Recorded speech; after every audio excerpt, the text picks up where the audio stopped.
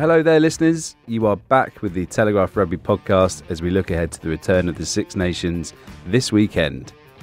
I'm Ben Coles, and for the first time this year, all three of us are in the studio at the same time. How nice. I'm here with Charlie Morgan. Hiya, Charlie. Hello, Colesy. And also Charles Richardson. All right, Charles. Good morning, both.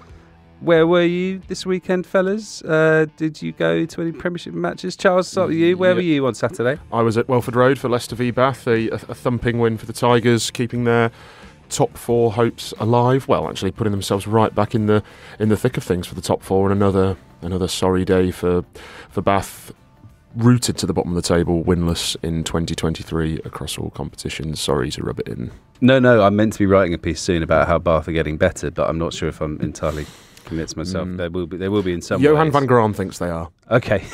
Well, that's, well, you know, and he's the person at least someone does. He has to know.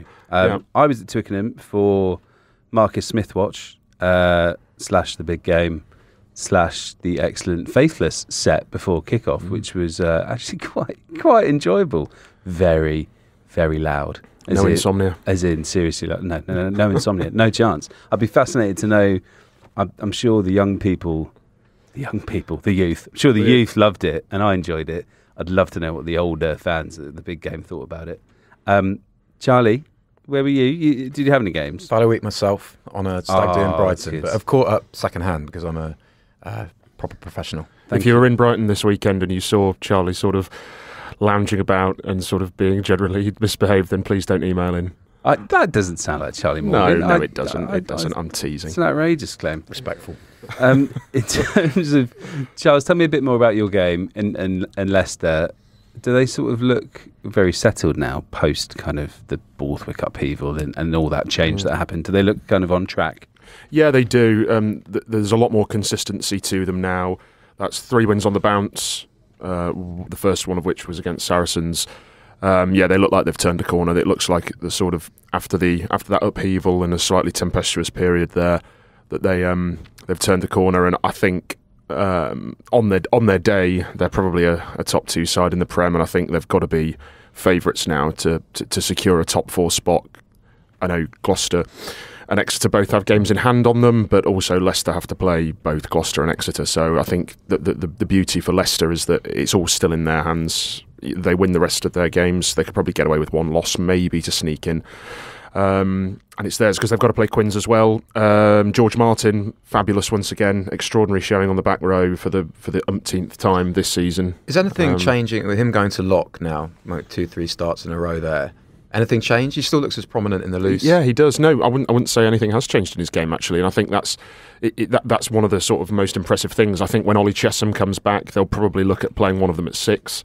Probably Martin with the way he's been playing. But the line out doesn't seem to have suffered. They don't steal too much opposition ball. But having said that, neither do England. I don't know if that's a sort of I don't know if that's a Borthwick thing. I don't know if that's the irony of all ironies, that maybe Borthwick doesn't value line-out steals. He wants to concentrate on defending the maul a little bit more, because England are the only nation to not have stolen a line-out in the Six Nations. Leicester don't compete too strongly on the opposition ball. They put Liebenberg up at the front a couple of times against Bath, whose line-out is beyond mediocre. But you don't see Martin stealing much ball in the row. But yeah, he was very impressive again, as was Harry Potter on the wing, who of course is also English qualified.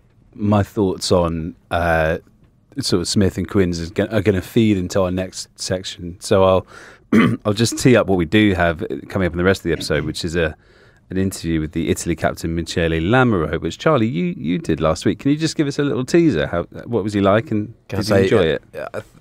I'll retain my professionalism again by just saying, what a lovely man. Lovely man, very nicely, kind of a confident and comfortable in how Italy are playing, which you'd expect given how they've gone. I know they've lost 3, but they just look like they're really comfortable in the identity that they've got. And Kieran Crowley, we crowed about him, didn't we, after the Six Nations launch, saying that actually he felt a duty to entertain. And we got into that a little bit with Michele, just talking about how the Italian public had maybe become a little bit disenfranchised with how Italy were playing stylistically. And he said that the last year, although, and we keep saying they had a tricky last year, but if they beat Wales, beat Australia, but around that got pumped by South Africa, lost to Georgia. So they built through a sticky patch themselves. And I know they keep losing, as I've just said, but they are really kind of capturing the imagination with how they're playing. I think that's just as important, really. This weekend, they probably will. What do you reckon? Would you back them to turn over Wales, given how both sides have gone? You probably would. Yes. And he seemed on form. Yes. Yeah. He did make the point that. Look, last time we beat them, they went to South Africa and they won a game in South Africa because they were angry. And I thought that was charming as well. Yeah, very true. On form, Italy to win, but I don't know. I don't think I'd put money on it. I just hope they stay true to how they've been playing. I think that would be great. It's going to be very interesting, and it's going to be a very interesting Six Nations weekend all round. I think all three games have got nice little subplots to them. So let's have a little chat first about England against France. Okay, it's the second game on the schedule. It's going to be at Twickenham. Charlie, you and I will both be there. In terms of the big talking point last week was obviously about Marcus Smith. He was released on Tuesday with the message from Steve Borthwick to Tabai Matson. Matson revealed on Saturday after the game, Smith was basically asked to go back, boss the game, and sort of make selection very difficult for this week. Now, he won Player of the Match. And it wasn't totally undeserved, but there were certainly other candidates from Harlequins who could have won that award. It was one of those where you were sat in the press box and you were chatting to other colleagues, and one of them said they're just going to give it to Smith because it just fits the narrative perfectly. He'd had a couple of flash moments, he had a couple of assists, had a nice sidestep. I'm not sure. I think there were stronger candidates maybe to be given Player of the Match. Charlie, I know you've watched this back today or yesterday.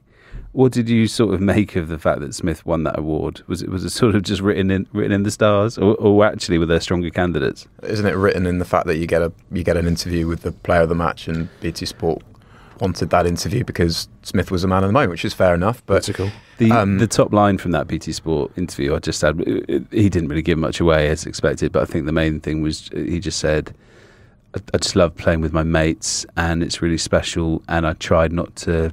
It wasn't at the forefront of my mind, the release. I think that's a brief summary. Sorry, Karen. He's really good. I really enjoy interviewing Marcus Smith. He's very honest. He gives you enough to read between the lines sometimes. After the England-Scotland game, I remember speaking to him. I think we played some of the audio on the podcast, and he was talking about, I felt myself today in an England shirt for maybe the first time, and actually him and Farrell, lest we forget, there are a few defensive lapses between them, but they coordinated quite a lot of nice phase play against Scotland. I think as far as his man of the match, I thought Danny Kerr was excellent, scrum half. Nick David really good at fullback. Andre Esterhazen, when Quins play well, he normally plays well, but those three back rowers, Jack Kenningham, James Chisholm and Tom Lauday. Tabai Matson loves Tom Lauday. Always talks about how underrated he is, playing against his old club in Exeter as well, and just a real dog at the breakdown, but also really skillful, those little tip-on passes. Jack Kenningham's a super player, really streetwise, really skillful. That he charged down, was it Sam Maunder at the base, and then actually caught the ricochet himself, which was just outstanding. I think that was his first game back from injury, Matt said after as well, which is a pretty impressive hit the ground return, running. Actually. Yeah, he was running. Well, actually, we can get into this, but actually, the way that Harlequins played, didn't have a lot of possession, kicked 35 times. I'm seeing a lot of people now saying, but can Marcus Smith play? Are England going to let him play the way that he plays for Harlequins? He just made a lot of really good decisions, and Quins coveted territory. His chip for Murley's try was on penalty advantage, so you've got that mitigation. The second sort of long range try that Smith was involved in, and he played the scoring pass to Marchant. It was off a recovered box kick. England do that a bit; they box kick a fair bit. So these are skills that are going to be transferable to Test matches, hopefully. And just I thought that he was tidy. I thought that he was patient. I thought that in those long protracted kicking exchanges, of which you get quite a few in Test matches, obviously, he was on the whole pretty good. There was one clearance where he bumped away Harvey Skinner, I think, and then sort of shinned a clearance up the field. Those are the sorts of things that could be really damaging against France. So that will be a small moment that Steve Borthwick will have noted. And you feel bad nitpicking these really, really tiny moments, don't you? But because of how unprecedented the scrutiny was on this performance, and I have to say, the stir that has come with Marcus Smith being released is understandable because of how unprecedented it is.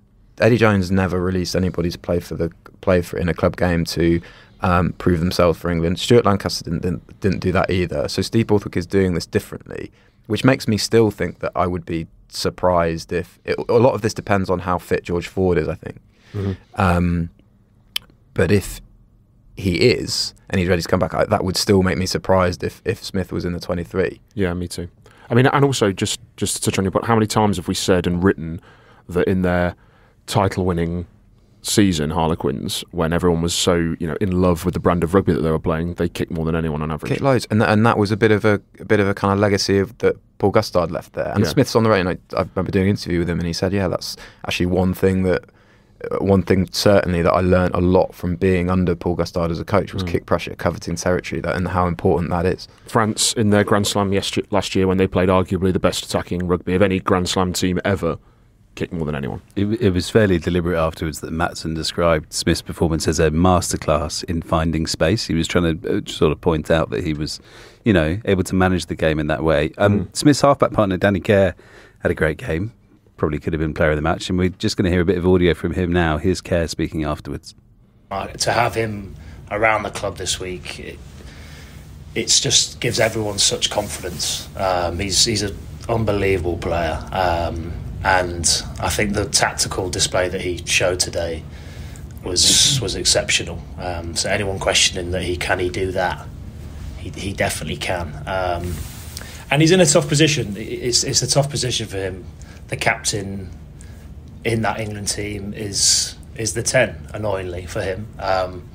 But I think testament to his character, to how he went out there and played today. He could have tried to throw a load of things to show special things. He did his special things, then he also did the basics incredibly well. I don't know how many tackles he made, but he put his body on the line for the team and put us in the right areas. And then the magic bits that he makes look so easy, he does anyway. So hopefully you get to see that in an England in a 10 shirt soon, but we'll see. I guess. Now, obviously, Kerr is going to speak highly of Smith, but he also makes some fairly interesting points there. So let's think about selection. And I appreciate it's Monday morning when we're recording this, so we don't fully know what's going to happen in the next few days. But Charles, does Marcus Smith start for England this weekend?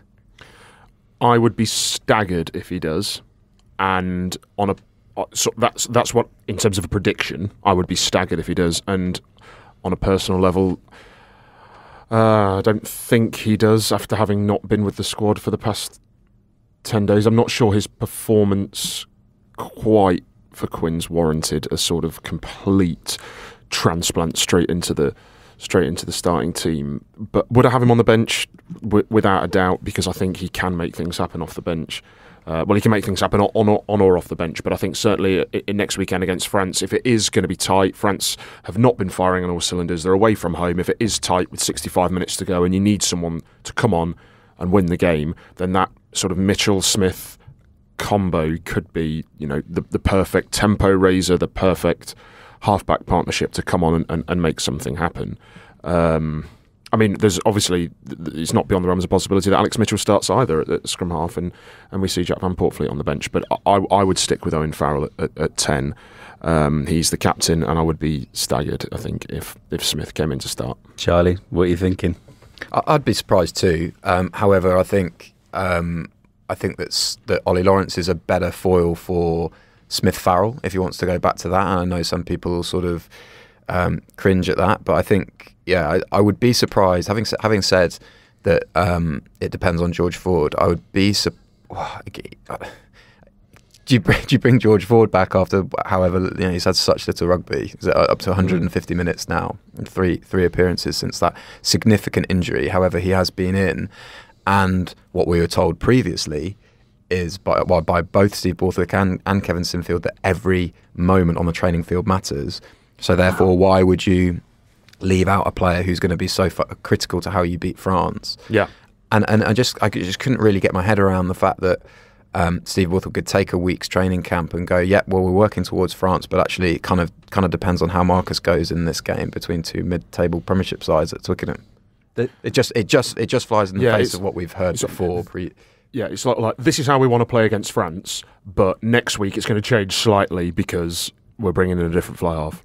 That would suggest that they're giving up on the Six Nations and that they just purely see the last 2 games as development games building into the World Cup, which is certainly a bit early. It's a bit early because, what happens at Murrayfield on Sunday? Yeah. What if they experiment against France and they lose? And then Scotland beat Ireland the next day, and they think, if we'd actually just stuck to what we wanted against France, we might actually still be in the mix for the title here. If Scotland win on Sunday, then there are going to be 3 teams going for the title on the final weekend, no matter what happens at Twickenham, because one of the 2, the winner, will be in the mix with Scotland and Ireland. So yeah, I mean, you've got to have one eye surely on the World Cup, given the short notice with which Borthwick came in and how little time he's got to develop. But at the same time, he's always said it's all about the here and now, the next game, and he surely will not be making any selection decisions that are just solely with the World Cup in mind. I'd be flabbergasted if he did that. There's going to be a time in the future where England are going to have a settled 10 and 12 and 13, and we'll look back on this time and we'll have a laugh, because we'll remember how this was literally all we spoke about for months and months and months. No, sorry, years. Trying to work out the right answer to this combination. I'm sort of leaning towards the idea that Mitchell, Smith, Lawrence, Slade is pretty wild. It would be very loose. Feisty. There'd be lots of mistakes, but it would be fun. I think Lawrence has been really good. I think even in the sort of nitty gritty stuff, defensive breakdown, things like that. Yeah. Not only has he offered that outlet as a carrier, I think he's just been really tough there. And I think I maintain that he's been attacking more as a 13 with Slade as a 12, certainly from set piece, been defending in the 12 channel and swapping the other way. But he's just been really important to how England have gone, I think. Charlie, you mentioned Smith Farrell. Do we not think that maybe that's been resigned to the sort of the waste paper basket, as it were? I mean, because surely if he's going two playmakers at 10 and 12, he's going to go Ford and Farrell. Yeah, well, surely that's got to be a leading combo. Yeah, so that would be in the case that he doesn't think Ford is absolutely ready to go, I would say. Do you not think that he'd go one of them at 10? Do you think that Smith Farrell is done, is my point, no matter what? No. Is it Ford Farrell at 10-12, and if Ford's not ready, then it's either Smith or Farrell at 10? I don't think Smith Farrell's done, just because I think it can be a good option within a game. Fair enough. And certainly, that it has given bright sparks in phase play from set piece from both of them. And I think where it fell down against Scotland was a really bad defensive read from Farrell from the over the top line out prior to Hugh Jones' try from Tupelutu's kick, and then a couple of big lapses in that game against Scotland that kind of undermined a lot of the good work that went on. Yeah, we could have won that game. We said that. Yeah, and this is the thing with the Six Nations is you're judging on very short preparation time. You're judging these games that swing on the smallest margins, and then you've won or you lost, and you're out of the Grand Slam. And in England's case, like hanging on to maybe being in line for the title just off the back of those really small moments is tough. What I don't like about all the Smith and Farrell chat and this idea of Smith coming in is the sort of idea that Slade might get dropped, because actually I feel like that would be a massive mistake. I feel like Slade's been so important for England in the autumn and in the Six Nations, and actually some of their best attacking play does go through him. And I really hope that, it's a bit like when we spoke about Lewis Ludlam in the back row, I hope that Slade isn't the one who gets squeezed out because they want to try other combinations. I think Slade and Lawrence has worked quite well, and I want to see more of it. I don't want to see that taken away this early. I agree, but also at the back of my head, I can't escape the fact that I think if everyone's fit and firing and 100%, that he wants Ford Farrell, probably with Lawrence outside. Yeah.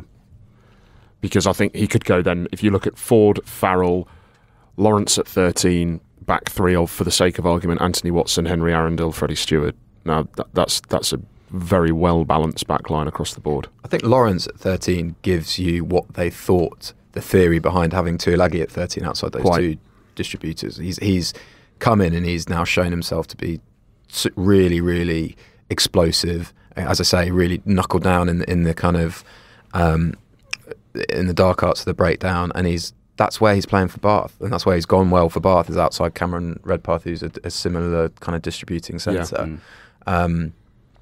They play. I know this This is how round and round we've gone on this midfield kind of roundabout, is that it was Ford, Farrell, Lawrence against Ireland last time they were in Dublin, if you can remember not that. that game. And Bundy Aki and Robbie Henshaw bullied that midfield. But yeah, no, we come back, and I would say Lawrence is a completely rejuvenated figure, and he looks just more comfortable in his own skin, doesn't he? And it's been actually really nice to see that. The big emotional moments, like when he scored a try against Wales, seemed like a release. Seemed like he'd sort of come back to himself after what must have been such a tricky year or so with injuries and what happened with Worcester. So yeah, delighted for him. Yeah. So he's the one I hope doesn't get edged out, and I don't think he will, just because of what he offers. That's good. We've all got our favourites. I mean, who's on the fringes of selection for the midfield, lads? Are we talking Stuart Abbott? Like who's going to make a late charge? I feel like it's wide. Nothing is Francis. Nothing is certain. After 2019, could he be back? Is that a third hybrid 10-12? No, of course not. In terms of any other changes that we'd sort of hinted at scrum half, do you think otherwise? Charlie, I'll come to you first. Do you think with the pack they will stay put? And we were having a bit, not to pull back the curtain too much, listeners, but we were having a chat in the lobby, and you said that you quite liked the idea of Laws on the bench again for that impact. Would you stick with the same? I think I'd go and change 23. I think. I thought Laws came on and he added that authority at the end when England could have, because of Farrell's misses, was sort of in danger of not getting what they deserved from the game. So I like how that back row's working, and I don't. Jack Willis excellent last night for Toulouse. By really the way. Off the bench, about half an hour or so. Yeah, he had half an hour off the bench. 2 match-winning. Toulouse actually managed to sort of screw it up almost so badly that Jack Willis had to make 2 match-winning turnovers. The first one came on about 60 metres from the Racing posts. And Toulouse decided that they were going to kick at goal from 60 metres out. It didn't. The clock got beyond 80 minutes, and Melvin Jaminet didn't kick the ball long enough for it to go dead. Oh, I love those. So it was after 80 minutes. Why would you not just kick to touch? I found it crazy. So then Racing came back at them, and who was there again? Jack Willis to win another match-winning turnover. You were moaning about the Sunday night primetime game in France being rubbish the other week, and now you've had an absolute thriller. So absolutely. Swings and roundabouts. No, it is. This is balance. Charles, a selection question for you, but about France. So there's no Gelanche, there's no Hawass, there's no Antonio. No. So the tight head's going to be Falatea, Billy Falatea of Bordeaux, and that's fine. That's fine. He's explosive in the loose. He's shown that frequently off the bench. He did it in the autumn. He came on and scored I'm pretty sure he scored the winning try against South Africa in the autumn, actually, off the bench. Don't quote me on that, though. And then he came on and actually, there's talk of this French scrum and how they're down to their third choice tight head and how they didn't trust Falatea to start instead of, and Awas was picked to start against Scotland because of his seemingly better scrummaging capabilities, but actually when Falatea came on, he made an absolute mess of the Scottish scrum on the first put in. He absolutely destroyed Pierre Schumann first scrum. So I don't think that's as much of a weakness necessarily. Some third choice tight head props are better than others, is what you're saying. Yes, quite. I mean, I think the way that we are going to be writing about this either sort of in the next 48 hours, so keep your eyes on the website. But I think, obviously, I was at every French game in the autumn except for Japan, and I've been at every France game so far in this tournament. The way to stop them is, which will have Kevin Sinfield licking his lips, and it's sort of pretty elementary in a way, is to stop them getting go forward. Dominant tackles is the way to stop them. Those first 5 minutes against Scotland, France were devastating. I'm not sure any team in the world could have lived with them with their forwards coming around the corner and being that physical, but also Scotland stepped off. Scotland were not physically dominant in that tackle area, and as soon as France get that go forward at that pace, their backs are frightening, the forwards are frightening. As soon as Scotland stopped that towards the end of the first half, the French toys went up, completely came out the pram. They had a nice attack off a line out where it just slowed down a little bit. Pierre Schumann had a really good jackal where it slowed down possession. The ability of Untermack and Dupont without Dante outside them to sort of regenerate momentum and quick ball is not good. It really isn't good. And actually, at the end of that attack where Pierre Schumann had jackaled, they ended up going back to Untermack, who had a really scruffy drop goal attempt for a reason that only he knows. It was a bad call and it was a terrible strike. So that's the way. That's the way to stop them. They offload a lot, and when they've offloaded more than anyone in the entire tournament. And once they get going, once they get because their forwards are huge, but they're skillful. You look at Bay, Marchand, Villemse, they're also skillful. If they get going forward, if they get playing quickly, and they offload any team in the world, anyone is in real trouble. So you have to stop that at source. You have to get up. And to be fair, that's what Ludlam and Willis did so well against Wales and others. They really got up and chopped. Sinclair too, Dombrand. In fact, all of them. Simfield. After a sloppy, you've got to say sloppy defensive display against Scotland, against Wales. I know Wales are an inferior attacking outfit, but it was highly improved, the defensive showing, I thought. Just quickly, with Gilanche, what are they going to do in terms of replacements? I presume they'll bring in Francois Cross, who came off the bench. The other Toulouse like for like. He came off the bench against Scotland and actually had a pretty good impact. Gilanche was phenomenal for 25 minutes. Horrendous look for him. We spoke about that last week. I presume they'll bring in Francois Cross. But I mean, they've got a 42-man squad training this week, so it is a little bit more difficult to predict than Borthwick's squad, but presumably Cross was on the bench, he'll just come straight in because he's a good line-out option too. So what you're saying is we should let you off if it's not Cross in the starting line? Yeah, please do let me off, although I'd actually be willing to put more money on Cross starting for France than Italy winning in Rome. Well, that's very good, because I needed a segue into the next section and you've just given me one. So let's chat. I read the script. Let's chat about You've read the script. This never happens. Let's chat about the first game of this coming up this weekend then. Wales going to Rome. One team is going to win, but we'll discuss who it's going to be next. Okay, guys, let's chat about Italy against Wales. Sort of an interesting one for Italy because they're coming into this as favourites. Charlie, how do you think... Before we hear from Michele Lamaro, how do you think Italy are going to handle that tag of being favourites in a home game? Do you think they will thrive, or do you think it might hinder them a bit? Well, I'd be really interested to know what people think after hearing Michele Lamaro talk about that exact thing, because he was sort of a bit worried.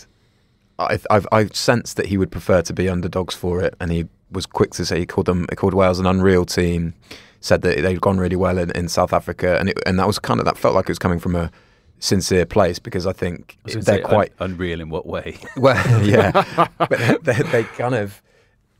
What I hope is that Italy continue doing what they've done really well, which is trying to play with pace, trying to play to space, and they really troubled Ireland were, they were in that fight against Ireland for a lot of that game, and right deep into the second half. Menicello outstanding. They were bouncing the ball away from 27-all. Yeah, into the final quarter, weren't they? Yeah, and we're not sure. We're still kind of waiting, I think, on Capuozzo to see how he's going to be, and he's a big catalyst for a lot of things they do well. But Garbisi came back and was really good. The pack's going really nicely. That back row, I asked Michele what it's like to be part of that. Back row is really nicely balanced. You've got a big bopper in Seb Negri at 6. You've got him really tireless. Paul Gustard actually once sort of likened Lamaro to Chris Robshaw, and Gustard, when he was telling me this, was you know how much I rate Chris Robshaw, and then you've got Lorenzo Canone, don't you, at 8, who's been a lot of fun. We spoke about him. Last week. Even with Doris, is he the Form 8 Lorenzo Canone in the tournament? Doris has been different. Well, but he's been brilliant, Doris. I mean, I thought Canone was the best number 8 on the field in Rome, certainly. I mean, I know Doris is fabulous and big. We're all a big fan, and rightly so. He was at 6, to be fair. He was at 6. Conan. Well, yeah, there was Conan at 8, but even so. Yeah. I thought that Canone looked the best of the 3 on the day. Negri gives them so much. I like how he balances them out, because he's tough. He was so tough in that carry. A real gain line bully, and that gives them so much, because it allows them to play with pace to space, and just this identity that Kieran Crowley has instilled. He allows that to happen. Charles, will they be all right as favourites? Are you optimistic?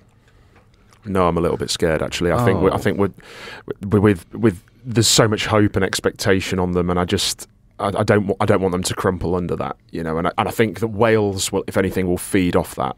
And the Welsh belief will feed off that, and I think this Italy team are excellent and a complete joy to watch. It's joyful, but I do think Wales will win on Saturday. I think. Just to rewind to Crowley at the launch, he got asked what is a realistic target, and he kind of slipped away from that, didn't he? He was just saying, look, it's just cohesive, effective performances. And oddly enough, they've done that twice with patches against England. I didn't think they were a complete disaster against England. Certainly in the second half, they put together some nice stuff. But they've done that, and you got that feeling speaking to Michele Lamaro that it was going, look, I was sort of going, look, you're capturing the imagination here. You're playing some really nice stuff, and he was going, oh yeah, but we are losing. Come on, mate. Yeah. Like, this is it. I just hope that they continue to progress and they stay true to themselves, as I said a couple of times. Well, let's hear your conversation with the Italy captain now. Hi, Michele. Welcome to the Telegraph Rugby podcast. How are you? Hi, everyone. Yeah, no, I'm fine. Just recovering well from a few dead legs in the last few weeks, but no, it's fine. It's getting better. Michele, can you tell us what this week has been like, reviewing the Ireland game and then preparing for Wales?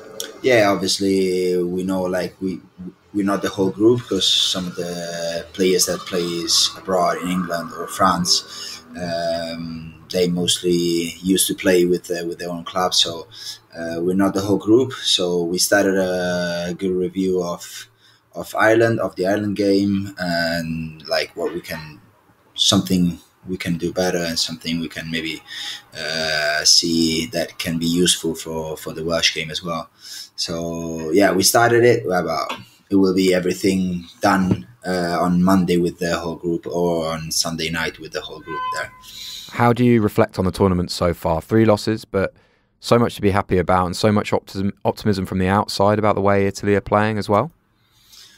Well, yeah, like I can agree in a little part. I mean, obviously we're 3 very tough games.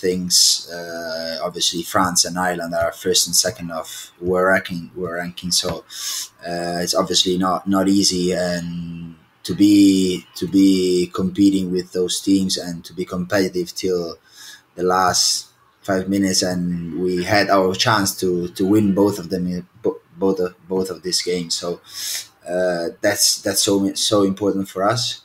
The thing that I like to push on with the boys is that, like, we haven't played at our best rugby. Generally, we've created some opportunities, and we didn't really took all of them. And that was something that we have to concentrate on, because obviously you won't get so many opportunities in a game. It's just 80 minutes and you're playing the best in the world. So sometimes you have to be hard with each other to get the point that, yes, we did something great. Obviously, we played some good rugby. We've created so many opportunities, but then the main thing is how you convert those opportunities into points, and how you can keep the pressure on the opposite side. And think in these 3 games, especially, like, we just had so many, and most of the times we can improve in taking it better and convert it. At the Six Nations launch, I remember yourself and Kieran Crowley talking about a style and identity of your play. You must feel as though you found that, and because there's a real comfort in how you're playing. Yeah, 100%. I think the way we started it was more focused on the defensive side, because obviously I think you can build, and what we said to each other was that you can build on the defense in a game. You can build on a strong defensive performance.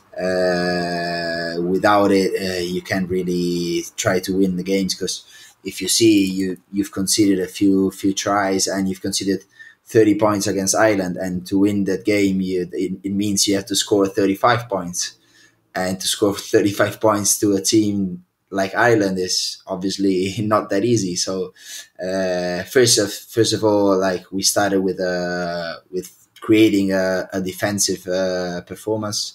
And after that, we focus more on our attack and our identity in attack. And we realized we were actually pretty good in playing the space, pretty good in see what was in front of us. Obviously, we have to train better and better. but we were good with the forwards to put the backs in the best position to play those spaces. And that's something we are really focusing on, and we're really working on as a team, as a group, but especially individually. Like everyone has his own job, everyone has his own thing to do, and the better you can do that job, the better you can put the whole team in the best position to play. As you mentioned there, it's an exciting style. I remember Kieran again saying that he felt a duty to entertain and make people fall in love with rugby. You guys play with a lot of ball movement, as you mentioned. You run from deep inside your own half. What goes into your training to allow you to do that? Yeah, 100%. Yeah, like the thing around entertaining is obviously like in the last few years, I think Italian supporters has lost a little bit of their emotion for us, and it's so much important for us to have them on our side in terms, like it's so important for us to get them back on believing that we can still be a very good team, a very good rugby side, and that's obviously something important. But main point is obviously to win the games and to do what you can do best to try to do that. So to answer second question is obviously so much important that everyone can improve his own like skill level, in terms of you have like specific skills to make things go well. I mean, like a little pass, or the way you carry, the way you just present the ball, the way you clean out. And so like every single player has his own range to perform well, and his own range of exercises to get better on. And the main thing individually is to get the best you can in those little skills, so that then the rest can be very, very performing well. Yourself, Daniele Ficchetti, Marco Riccioni, Nicola Canoni, you're all part of the same under-20 team, and you beat Ireland at the Junior World Cup in 2017, I believe. Do you feel like you're all on a journey together as a young side? Well, yeah. I mean, obviously, like if you have so many young players, you're still creating something. You still have to create something, and that's what we are trying to do with our identity. But after that, obviously, we're all on the same page. I mean, we are all very energized. We're all very enthusiastic to be here. But still, we have to understand that there are lots of like a level that you can drop from to perform at this like in this kind of competition. So yes, we are. It's me, Fischetti, Cannone, Edoardo Iachizzi now, and Marco Riccioni. We were all on the same under 20, and it's awesome to have them here. And honestly, it's something that creates a lot more of our identity. We know each other. We know how we can get better, how we can improve, and how you said, like it's just so much to just have the same way to do things, and that allows us to be on the same page in every single moment. Still, like think, now we're starting to get a little bit more of an experience, and what's important is that we can build on that, and for the next few years and maybe something else. But it's not only about us, it's about like letting even like the young players that are coming up to get into an environment that allows them to perform at their best, and to give whatever they can give to the team at the best. Because in the last few years, maybe those who just came on maybe didn't find the right place to perform and the right place to express themselves. So that's something so much important for us. You mentioned energizing the public in Italy. Do you feel like you're getting there? Because I can tell you from observers from outside Italy are feeling energized with how you're playing. Yeah, I think like obviously as a culture, us as Italian, we have lots of footballers, lots of sports, and actually, so yeah, it's obviously difficult to install like something like a culture, a rugby culture into our own nationality. But still, I think we can say something. You can start communicating with the way we play, and that's something everyone feels, and that's everyone like. People are just thanking me for letting them like just be happy at the game, just watch a beautiful game and get entertained by what we are doing. So that's obviously not everything, because you still have to win games, but it's still like it's as you said before, like we have to believe in something, and sometimes to have those kinds of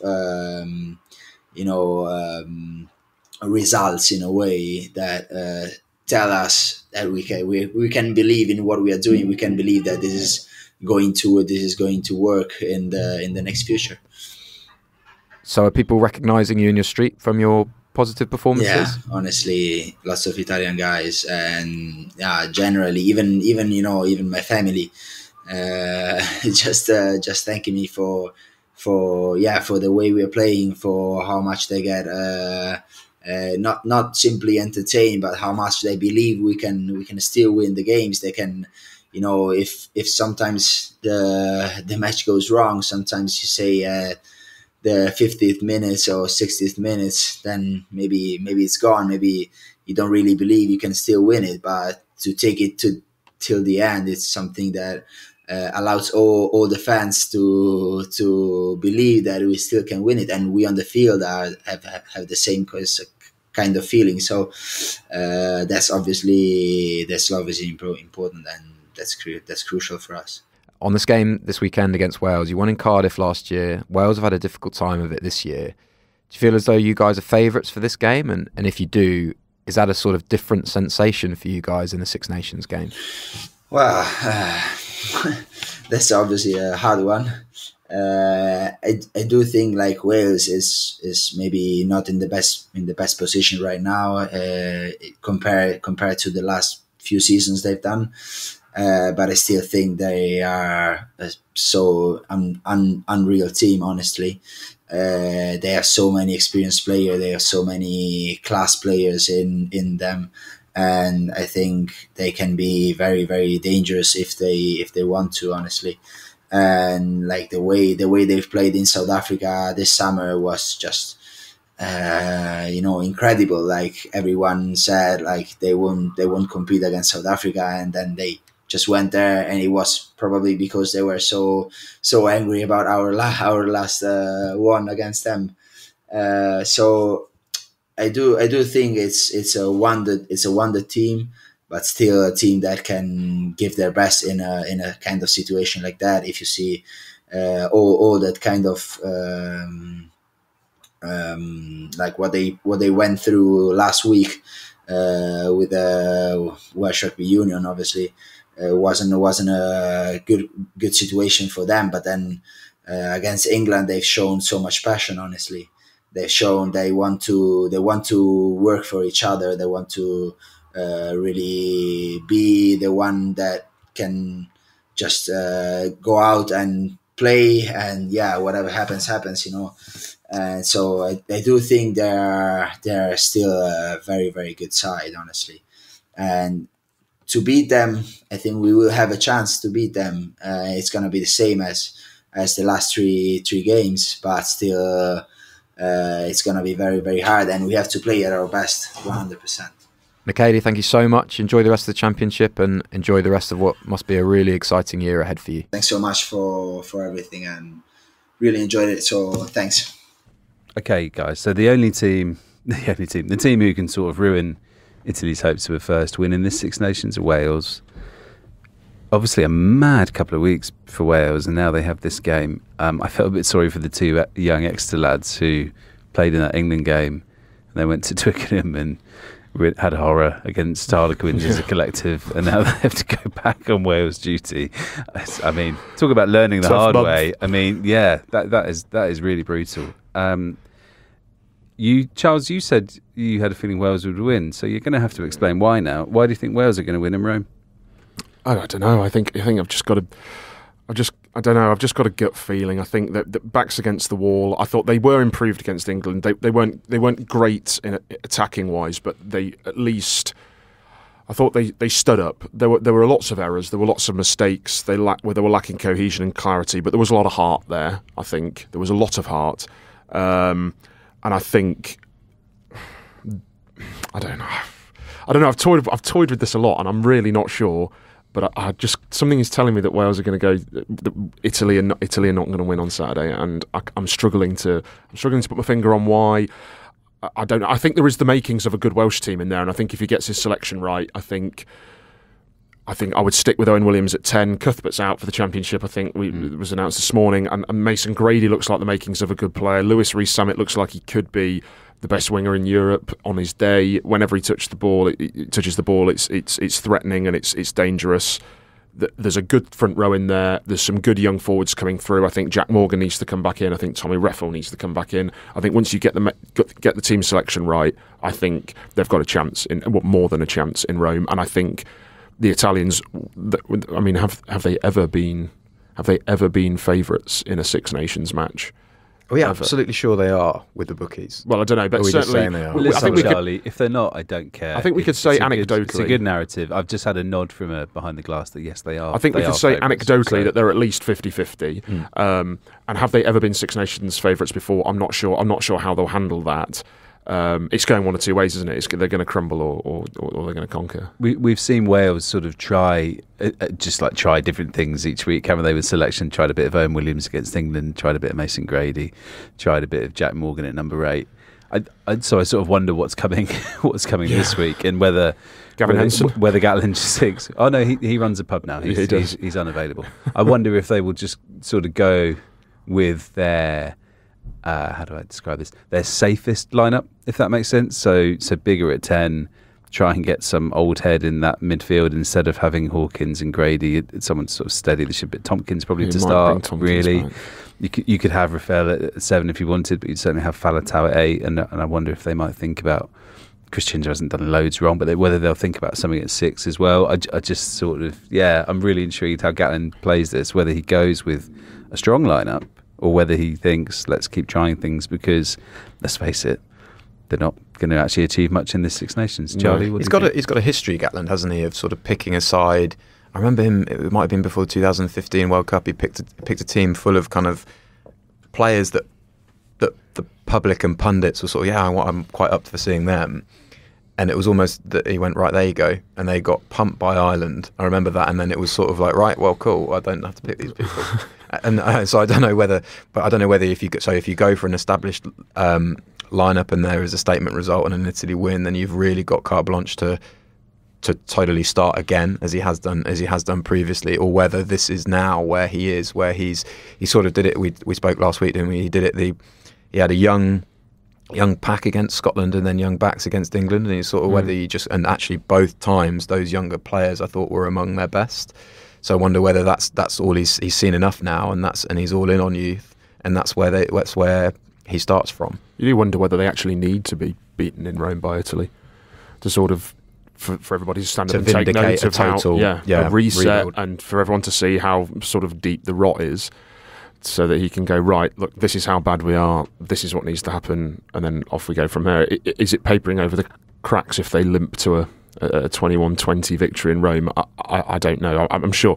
I'd be interested to know from our Welsh listeners what they think. I both agree with you, but also think that we're already there, because I think everybody is now. I think the penny's dropped, and I think everyone realises that it's pretty desperate stuff.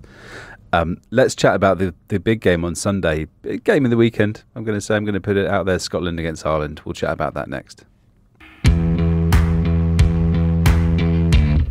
Okay, the big game on Sunday, Scotland against Ireland. We seem to be saying in the Six Nations that every game involving Scotland is the game of the week, and that's not going to change here, because Scotland against Ireland is really, really intriguing. Charles, you're going to head up there for it. Mm-hmm.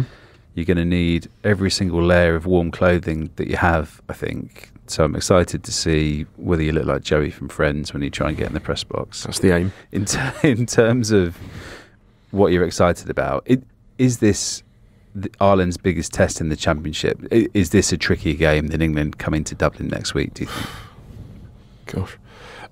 Maybe. I mean, I think the France game was on paper before the Championship. Sorry, I should say biggest game left. Yeah. Oh, right. Yeah, sure. Well, I suppose that depends on whether England beat France, because if England beat France on Saturday, then all of a sudden it's all eyes on Dublin, really, isn't it? Because it's almost a winner takes all in Dublin, and obviously Ireland will go into that as heavy favourites no matter what happens on Sunday, I think. But it's not going to be easy for them on Sunday. It's really not. I mean, the good thing is that the recent history shows that they've got the wool on them. Scotland. I mean, I can't remember when did Scotland last beat them. It's a while ago now. It's 2017. Yeah. So 6 years ago, and obviously they beat them in the World Cup as well.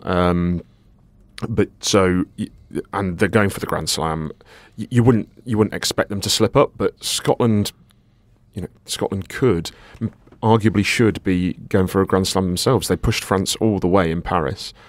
And it's going to be a cracker. I can't wait. Watched a clip of one kind of bullish Irish podcast last week talking about how Ireland has sort of squeaked home in these games against Scotland in the last few years, or they've not fully played to their best, and that actually they're due a bit of to give out a bit of a drubbing potentially. And when you think about the cavalry coming back, I'll read off the names now because they're in front of me. Gary Ringrose, Johnny Sexton, Tyke Furlong, Jamison Gibson Park, Robbie Henshaw. We're all coming back for this game. I mean, that's not really fair, is it? I mean, it's an absolutely ridiculous cavalry coming back. Charlie, that's going to make maybe some interesting selection debates, isn't it? I mean, very pleasant ones, but very interesting ones. Awesome players. Gibson Park is, if you think, well, Furlong, Ringrose and Sexton we've seen already this Championship, and they've obviously gone well. They're quality players, but Furlong, Gibson Park, Henshaw all would be coming in for the first time, and they all have just been central to how Ireland have gone and gone about reaching the world number one status. Henshaw particularly just is a Rolls Royce of a centre, so versatile, play 12 or 13, really nice handler, big boy, big tough on both sides of the ball. One thing I would say is that Scotland will take heart, I think, from how Italy troubled Ireland out wide and really pressurised them sort of on the edges with the ball movement, because that we know that's exactly how Scotland are going to play with Finn Russell there. And we always talk, don't we, about Russell's kind of freakish ability to shrug off mistakes. And if that interception to Ramos, he just doubled down and came back and hauled Scotland with it to pretty close to France. So you'd hope that they, you'd hope that they go about it the same way, and if they do, and if they take Ireland deep, it's going to be great.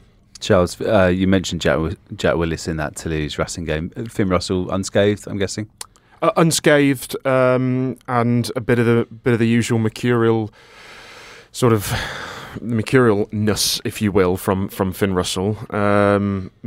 Kicked final penalty. Racing going for the win. Kicked a touch, kicked it dead, right towards the end of the game, which which is criminal, and he looked absolutely gutted. Scottish supporters will be glad that he got that out of his system. Well, yeah, on Sunday as opposed to this Sunday. No, quite. He did. There were again other gorgeous touches, as there always are, but I still think, as there have been in the first few games, there have been errors too, and there were again last night. But the question is the age-old question, I suppose, which I'm not sure if anybody really knows, is does the genius outweigh the sort of the mistakes? I think on his day, yes, but I think there is a case and there is a tendency whereby perhaps not. Saw Ben White was in action yesterday for Northern Irish against Newcastle as well, so that's both Scottish halfbacks coming through without any injuries, which will please Gregor Townsend no end. This is also a little bit of a World Cup warm-up, isn't it? Because they're going to be facing each other down the road. I think they have got an actual warm-up game in August, but this is the more high-pressure, high-stakes one. That group is going to be fascinating when we get to the Rugby World Cup. I think it's those two in South Africa. In terms of matchups that you like in particular, Scotland's back row have had a really fine tournament, and we've spoken so highly of Caelan Doris and Van der Fleer and that contingent. Is that potentially, Charlie, where it gets won and lost, do you think, in that kind of area? Yeah, so Watson back obviously for the last game, and obviously got sacrificed, didn't he, poor guy, with Gilchrist's red. So will be raring to go. You imagine they're just sort of unheralded grafters. A lot of those Scotland pack. I know, Charles, you made this point. Russell gets the headlines, and we're being really impressed by the centre partnership, obviously, and the guys out wide. But it's that ability to mix it, just be really clever around set piece as well. Always scrap super hard at the breakdown. Whether they can kind of get parity, disrupt Ireland, disrupt that phase play, and that's because we know that's how Ireland love to exert pressure. It's making me smile because it's just the context of it delivers a little bit as well, doesn't it? As you say there, because if Scotland win that one, we're all of a sudden thinking, geez, it's not. And I know we have. I want to say that on this podcast we have said it's still a big ask for Ireland to come the World Cup, whatever happens, whether or not they win the Grand Slam in the Six Nations. I think that given the draw, the World Cup draw, I think them getting past the World Cup quarter-final is still going to be a really significant achievement for them and significantly difficult to do. But if they lose this one, it just changes everything. Someone's written about the ridiculous of early World Cup draws recently, haven't they? Yeah, that might have been me. Well, it is a farce. You know, they should have done it. If the Football World Cup do it 6 months out, I don't see any reason why the Rugby World Cup can't do that too, to avoid this exact scenario whereby you have the number one team in the world, the reigning world champions, and Scotland, who are playing excellent rugby and are in the top 5 according to the World Rugby World Rankings, all in the same pool. Whichever people have been saying to me, "Oh, it's just luck of the draw." It is not luck of the draw.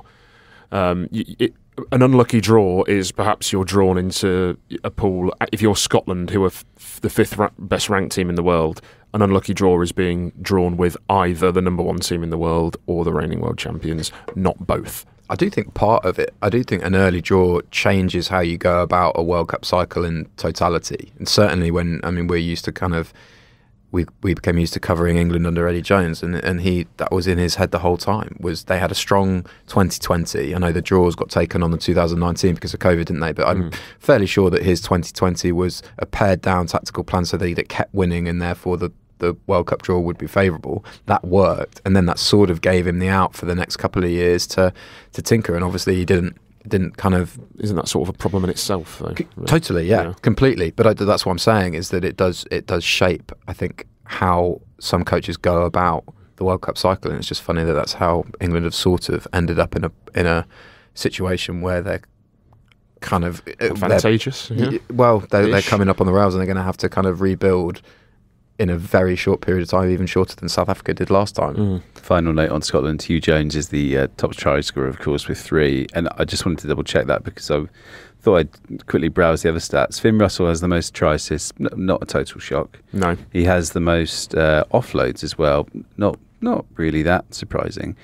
He's also apparently the top carrier in the Six Nations, which suggests that you shouldn't always believe the stats that you see. Well, Negri number 2, because there he is. I'd like to see the difference between top carries and metres made in those carries between Negri and Russell. Quite, because you've got Negri and Caelan Doris on 41 carries just behind Russell, and I think those carries are going to be slightly different to the carries that Finn Russell's doing. Right, that wraps up Scotland-Ireland. We're just going to get to a few of your readers' questions now before we wrap up the episode. Okay, let's finish up with some of your readers' questions. Going to kick off with one from James, and we might lead into a bit of a discussion about something related to that. So James says, is there ever a review of referee or TMO performances? It seems each week they make glaring errors. All teams have been affected, but there never seems to be a demotion or 2 weeks off for blind behaviour. We know that referees are reviewed pretty harshly by George Hooch, aren't they? Blind behaviour. What a phrase that is. Yeah. I wanted to move on as quickly as I could from it, but it sort of links into, in terms of sort of missed offences and sort of where areas where maybe refereeing could be a bit stricter and a bit more have a bit more clarity, has been forward passes, because there seemed to have been about 80 in the Premiership over the weekend in games that took place, which weren't necessarily all picked up and left a few people scratching their heads. And Charles Richardson, you are one of those people. What do you sort of make of the fact that these forward passes aren't quite being picked up? If anybody, the overarching point that I would make here is that I'm not sure that anybody involved in rugby knows what a forward pass is. I certainly don't. I'm going to hazard a guess that my two colleagues sitting beside me don't. I don't think the referees do. I don't think the TMOs do. I don't think the coaches do. I don't think the players do. And it's a great big mess. It's sort of it's on a par with what is a catch in the NFL. If anyone watches NFL, there seems to be complete. No one knows what a catch is in the NFL or what counts as a catch, and no one knows what forward pass is in rugby. There were two on Friday night for Bristol, 2 passes. There was the Danny Kerr offload for, was it Sam Riley's try for Quins? There was the Tom O'Flaherty pass for Sale, were all obviously, evidently forward, and they seem, because they have the technology, they're not willing to give these as on-field forward passes, because they'll say play on and we'll check it. But then once you're getting into checking it, they will not overturn it unless it is, well, they say clear and obvious, and if the evidence is compelling, I would argue that the evidence at the weekend was entirely compelling. But if they're saying that the evidence wasn't compelling, then what is a forward pass? Answers on a postcard, because I don't know. And, we watch a lot of rugby. They talk about the direction of the hands. I don't think that's good enough. I don't think that's a good enough definition. They say if the hands go backwards, the pass has gone backwards. But how do you therefore adjudicate Danny Kerr's round the back offload, where his hand is obviously going forward but from a backwards motion? It's all a complete mess, and can someone please sort it out, because I've about had enough of it. Yeah, so we're just erring on the side of sort of benefit the doubt going to the attackers. That's what we're seeing more and more, right? But then they need to come out and say that. Yeah. That's fine. And if they want to do that, in the famous try of all time, the most famous try of all time, Derek Cornell's pass is 5 metres forward. Everybody overlooks it, and that's fine, because there was no TMO. The referee and the touch judges were probably miles away, couldn't keep up, and it was play on. And if that's fine, but if that's how they're going to be, then they have to come out and say that, because at the minute, everything in rugby with TMO and referees is under the microscope, really highly scrutinised. So you can't just say, oh, but we're going to scrutinise everything really, really sort of meticulously, except for forward passes. And if they are going to do that, then they need to come out and actually have the bottle to say it. Because at the minute, that isn't good enough, what happened at the weekend, I don't think. I don't think it's good enough for fans. I don't think it's... That Tom O'Flaherty pass was 5 metres forwards and his hands went forward. Now, I don't know if that's just a TMO error, a referee error, or what, but if they checked that, they said that they checked it and that they were fine with it, and in which case that is a fundamental issue at the heart of the game. And it's not just in the Premiership where this is an issue. It's in the Six Nations too. And James, sorry, I've digressed here, but just to quickly answer your question, there is a really, really, really fastidious review process that goes on with referees after every game, with World Rugby and in the Premiership with Chris White, and at Europe with Tony Spreadbury. Referees are held to an outrageous level of account, and they have access to all kinds of data, including sort of, they all know how many ruck penalties they give, they all know how many scrum penalties they give. That's kept behind closed doors for obvious reasons. They don't want extra public scrutiny on referees at a time when it's already very, very high.